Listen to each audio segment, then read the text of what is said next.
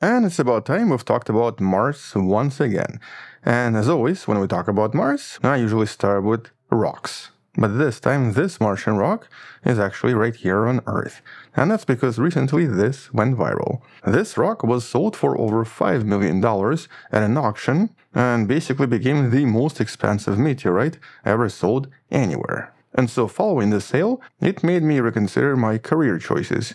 I might have to move to Tunisia or Morocco and start looking for rocks as well. But I guess before I do that, let's finish this video and discuss some of the major discoveries from the last few months. And here's actually one from the Perseverance rover, another bizarre unexplained rock that seems to contain tiny spherules and seems to be much darker than other rocks in the same region. Which means that this rock probably came from somewhere else and could actually be an actual meteorite on Mars, or possibly an igneous rock produced by some kind of a volcanic activity a long time ago. And I bet that rock would be just as expensive. But obviously we have a lot of other discoveries as well. Discoveries and findings from various missions that do paint a much clearer picture of Mars's past and even its distant future. And while over the years, especially based on some of the recent research, our understanding of this red planet has actually changed quite dramatically. And what we're learning so far isn't just about rocks and dust, it is about fundamental processes that shape the destiny of this red planet, but that also help us understand if life can exist anywhere else except for planet Earth. But as we know on Earth, life needs water.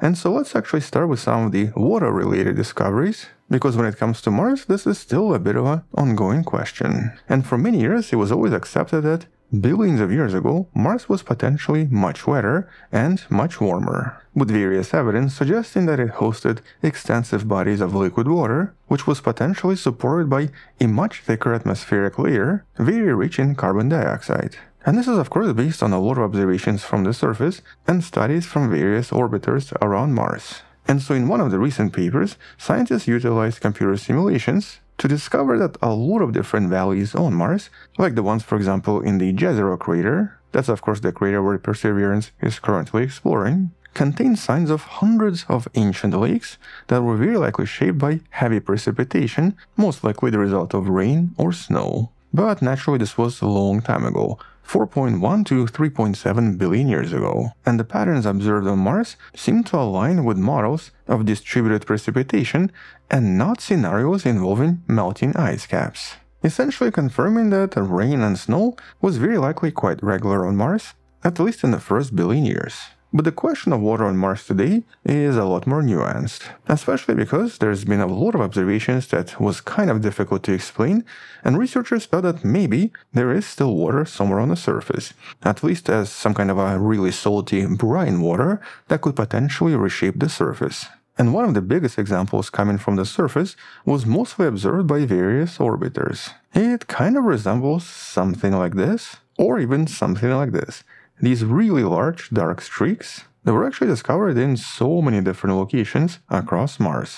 Officially these are known as RSL or recurrent slope lineae, and they seem to appear seasonally, which to scientists suggested that, well, maybe this is some kind of a water deposit seeping through the surface and producing these dark streaks. In this case this would be extremely salty, briny water, because that's the only way for it not to evaporate and to exist on Mars. And naturally this discovery created a lot of excitement, hinting at potential present-day hydrological activity, and maybe even some kind of a huge reservoir of liquid water somewhere right under the surface. This could obviously be used to support a colony, or more importantly could even support alien life. But these conclusions might have been just a little bit premature, because a new comprehensive study that analyzed 500,000 such streaks almost definitively debunked this hypothesis, because these seem to be produced by dry effects and not liquids. Here all of these streaks seem to be located slightly closer to various impacts, and also usually experienced above average surface wind velocities and dust deposition rates.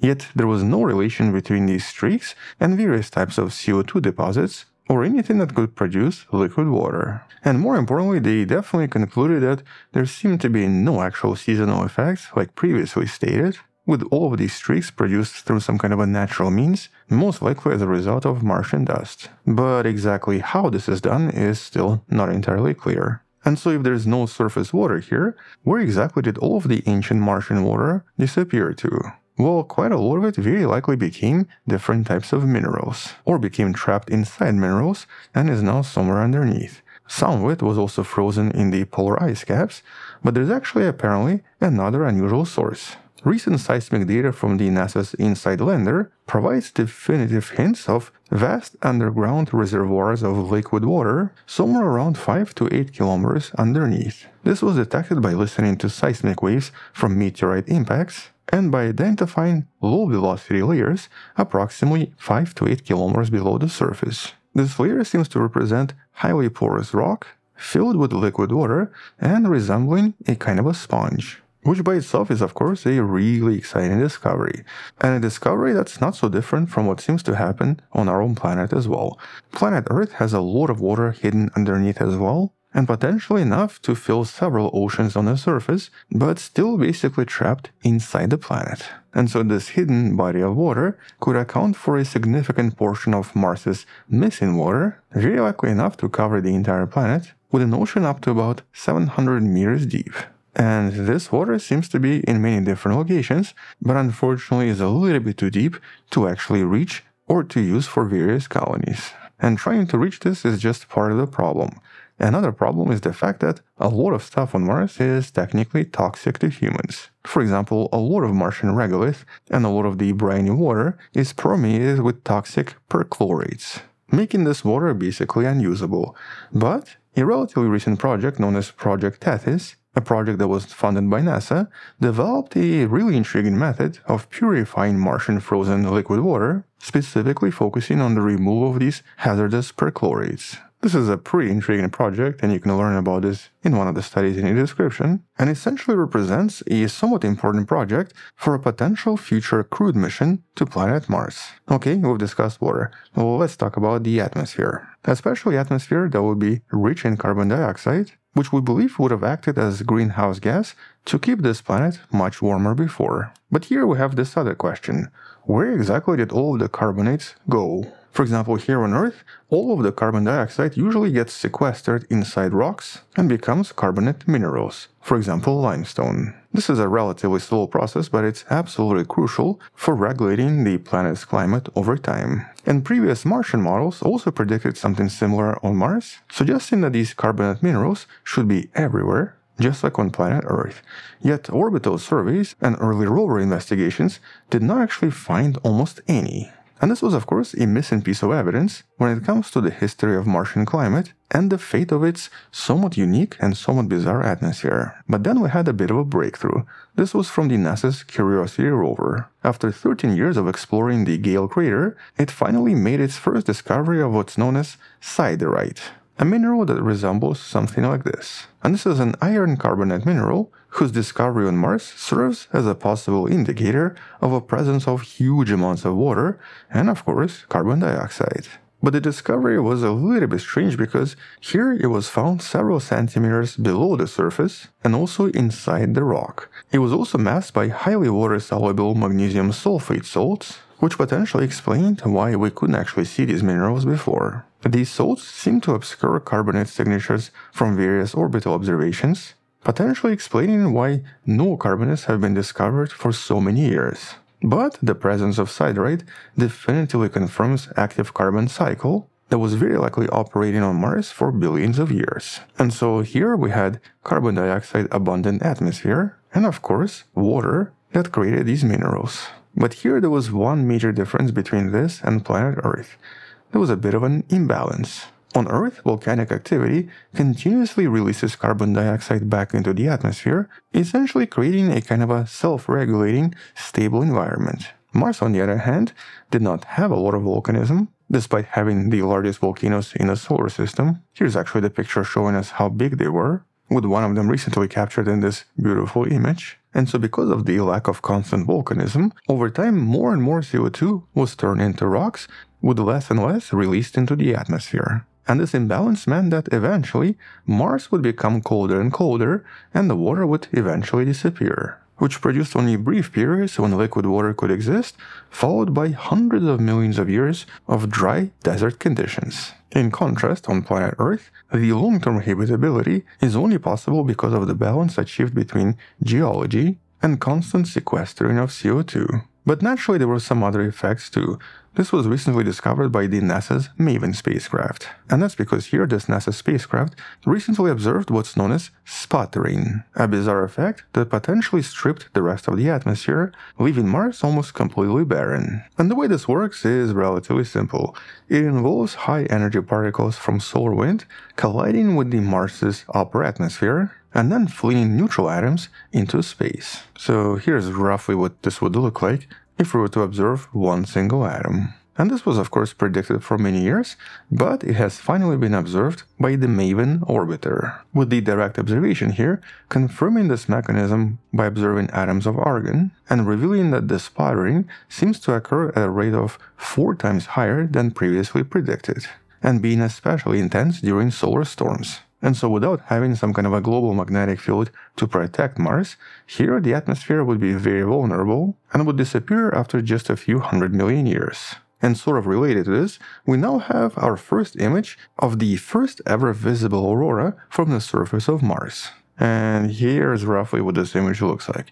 And it's not really that impressive, but here this image from the Perseverance captured in March of 2024 shows us this very faint green light from excited oxygen molecules during the solar storm, which is actually exactly what we observe on Earth as well, but obviously usually much more intense. And this is of course important for science because it gives us a new way to study Martian atmosphere by literally seeing the atoms as they interact with the particles from the sun. Okay, enough about atmosphere.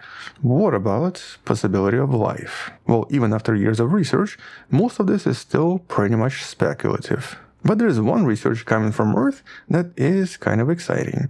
This was based on various extremophiles and even larger animals such as brine shrimp. Here's one of these creatures, and we usually find these in various deserts. And so could something like this maybe survive here? Well, Artemia franciscana, or the brine shrimp, has indeed showed us that it's quite adaptable to Mars-like pressure conditions, suggesting that, in some sense, it might be able to survive on Mars, or at least similar resilient life forms could exist there right now. And at the same time, lichens, or symbiotic associations of fungi and bacteria, can easily withstand intense Martian ionizing radiation and even extreme temperatures, while also remaining metabolically active even under simulated Martian conditions. In other words, lichen and maybe even brine shrimp could possibly survive on modern Mars. But it's a pretty big maybe, because in order to continuously survive on Mars, they would still need liquid water, which they do require at all times.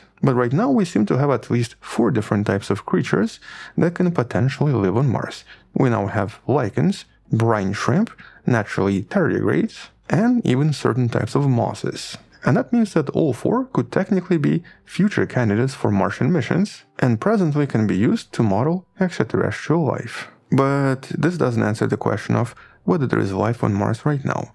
And, well, the thing is, there might be, but it's not from Mars originally. And that's because one of the recent studies discovered that some of the extremophile bacteria were accidentally discovered before the NASA's Phoenix lander launch approximately 18 years ago. And these microbes do possess genes allowing them to survive vacuum of space and even some of the most extreme environments like the ones found on Mars. And so for all we know, some of them could have actually made it to Mars on these landers and might have even established themselves in some of the deposits nearby. But as before, at least for now, this is just a speculation. And so based on a lot of these discoveries, it paints Mars as even more diverse and more unusual compared to what we previously thought. A world of precipitation, rivers, lakes, active carbon cycle, and the possibility of ancient life, but a world that possibly lacked certain geological activity such as volcanoes to survive long term. And though the search for life, either ancient life or present life,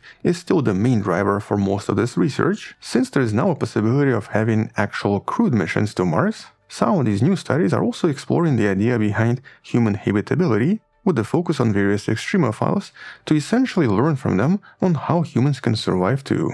And so here, for many years now, I think Mars is going to remain an extremely important planet for science, and possibly even become some kind of a natural laboratory in order to help us understand planetary evolution, possibility of alien life, and of course our own place in the vastness of the universe. But I'm sure in the next few months we're going to have so many more discoveries, and possibly some discoveries that are even more bizarre than the ones discussed today. And so until then, thank you for watching. Check out some of the previous discoveries from Mars in some of the videos in the description. Maybe support this channel on Patreon, where you can find additional videos without any ads, and can DM me directly, or by joining the channel membership, which grants you early access and a few more extra videos, or by buying the Wonderful Person t-shirt that actually does feature Mars in one of the designs. On that note, thank you for watching, stay wonderful, I'll see you tomorrow, and as always, bye bye.